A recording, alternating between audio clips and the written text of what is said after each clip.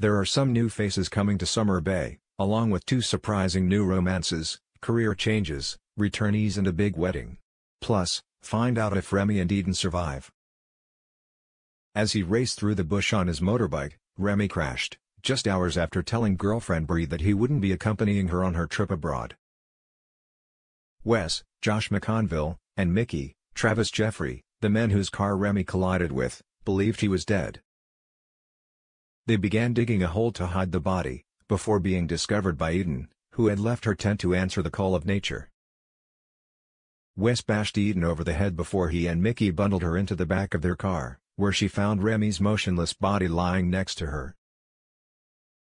The season ended with Cash waking to find Eden gone, and panic set in as he realized she was nowhere to be found. The dramatic promo for the new year saw her hidden away in a remote house, as her captives decided what to do next.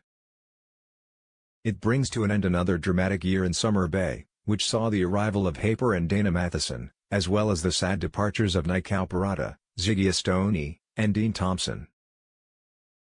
Now it's time for a look at what's to come in 2024, with some new faces, new relationships, career changes and a big wedding. Follow me, I will let you know.